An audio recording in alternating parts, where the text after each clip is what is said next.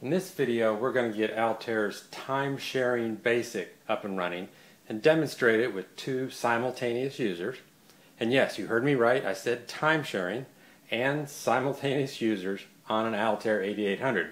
The product actually works amazingly well. It supposedly could handle up to 8 simultaneous users, which was more than pushing it. But for 2 to 4 users, especially if you were doing interactive type work, for example, drilling students with math drills or something like that, it could easily keep up with those terminals. Alright, so we're going ahead and fire up the computer, give it a reset. We're going to use the disk bootloader ROM to load the program. It's up at 177,400. We'll examine that location. Now we're ready to run it. Now, we typically set the serial port that the terminal is connected to up here in these upper 4 bits. Now, if you think about it, in a multi-user environment, there might be more than one terminal. In fact, there will be more than one terminal. So what does this mean? Well, when Timesharing BASIC powers up, it has to go through an administrative setup procedure on an administrator console. So that console is the one that you specify here. Now, to be truthful, Timesharing BASIC requires all user terminals to be on 2 SIO ports. So it really doesn't matter. But technically, the administrator's terminal that's used during the power-up initialization sequence, that could be something besides a 2 SIO. But in our case, it is a 2 SIO, so we'll use our standard settings we do in most of our videos to say that. Over here, for Disk BASIC on the other 4s, you typically don't have to specify anything, but Timesharing BASIC does look at some of these bits, so the safest thing to do is to set those to 0. So 2 SIO port on the administrator console, and set those to 0, and we'll boot. Alright, it looks like that's done. And if we look over here at our terminal, we can see the prompts that come up for the administrator. Alright, now this is a little different of setup than we've done ever for any of the applications, basic or otherwise, that we've done in the past. Because it's multi-user, Timesharing BASIC had to take advantage of the interrupt capability built into the Altair so that every user would be serviced in a timely manner. So the main thing we have to set up here first is how all those interrupts are used. So this will be totally different. Right now it's asking us if we want to reconfigure. Now normally you would just say N for no and continue, but we'll look at this so we can see what's going on. We'll type L to list. And if you look, it says at level 0, that's interrupt level 0, the highest priority possible interrupt is 1 disk. If you had set up to use 2 or 3 disks, then it would have a 2 or 3 there. Alright, it also asks for the timer interrupt. The timer interrupt is used to swap out users, give each user just a certain amount of time so that everybody feels like their terminal is being responsive. It's a 60 Hz interrupt. It could be at any level you want, however, they recommend that it be higher than all the terminals. So the disk is locked at 0, it has to be. Timers typically put at 1. Below that, levels 2, 3, and 4, these are lower priority interrupts, are the terminals. And you can see we have 2 terminals at each of these interrupt levels. The numbers next to the terminals are the I/O addresses of the terminals. 16 and 18 are the 2 serial ports on the default 2 SIO board that's in Altair. That's how they ship. And that's where our 2 terminals are, 16 and 18. These others, we don't have those boards stuffed, but it doesn't matter. So anyway, that's the interrupt setup inside this computer. So now we'll say no to that, and it will now continue with the initialization. Memory size is like we're used to. Now it asks for how many users. We're going to run 2 users. And to identify a user, it's identified by the I/O address of the serial port for that user. So the first user was at address I/O address 16. And it's asking how much memory do you want to give them. We've got 38K, so let's give them 18K of memory. Now it's asking for the second user. He was at I/O address 18, and we'll give him 18K as well. So it's telling us that we didn't use 2,000 bytes. Now it's asking for a mount password. You can give a password to certain users, and only those users could mount or unmount a disk. So we'll just give it pass for password.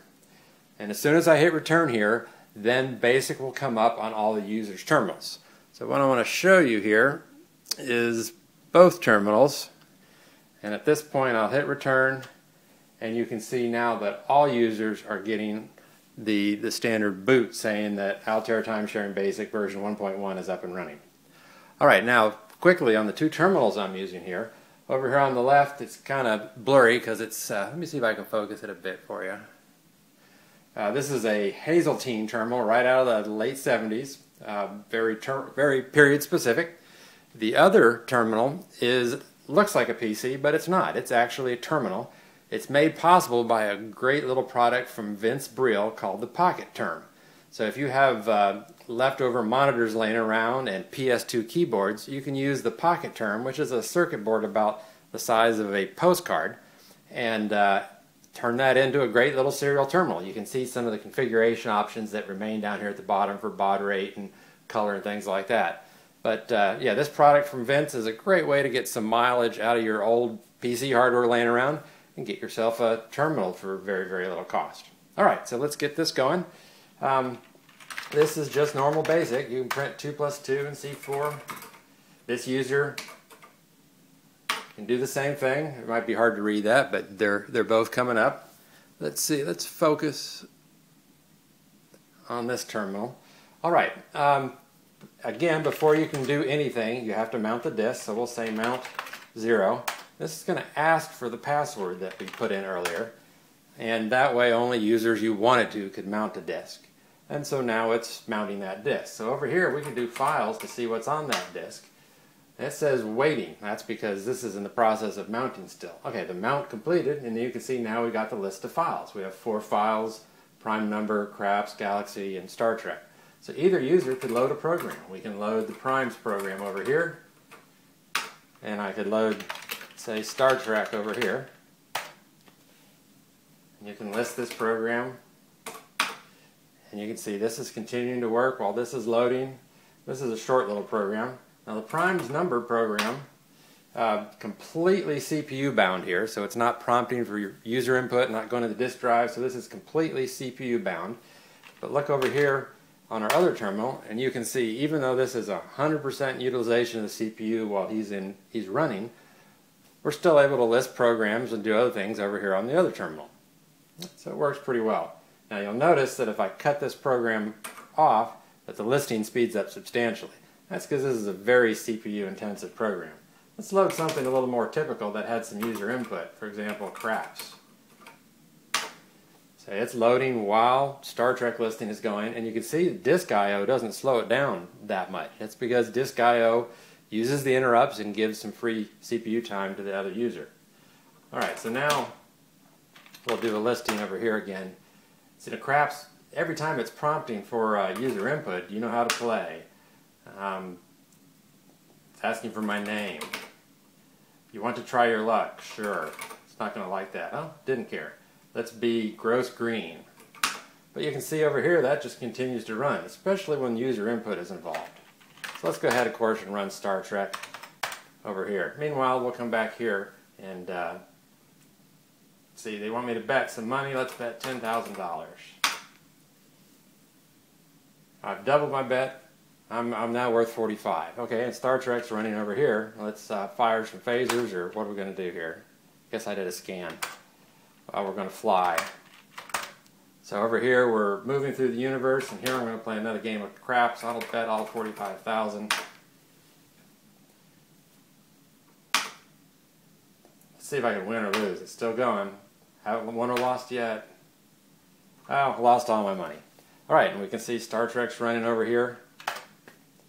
Fire a photon torpedo. But anyway, so there you go. 2 users running simultaneously on a Altair 8800.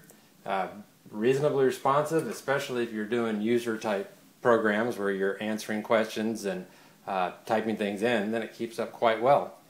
And again, I'd recommend this Pocket Term from Vince Brill if you guys are looking a way to use your old hardware up and have yourself a spare terminal.